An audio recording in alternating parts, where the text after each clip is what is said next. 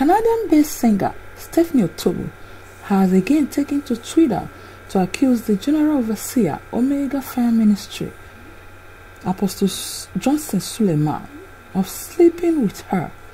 This time around, she shared what she claimed is the apostle's private photos. Recall that Otobo had in 2017 accused the cleric of sleeping with her in the United States and Italy. She also revealed how the cleric arranged their meetings and the payments she received from the cleric.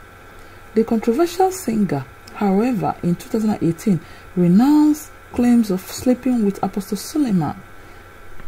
According to Otobo, she was paid and influenced by top politicians who she did not mention to rubbish Apostle Suleiman and his ministry.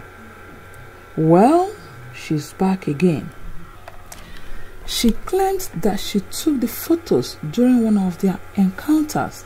She called on Nigerians to pay attention to some details in the pictures she shared on her accounts. Here are some reactions.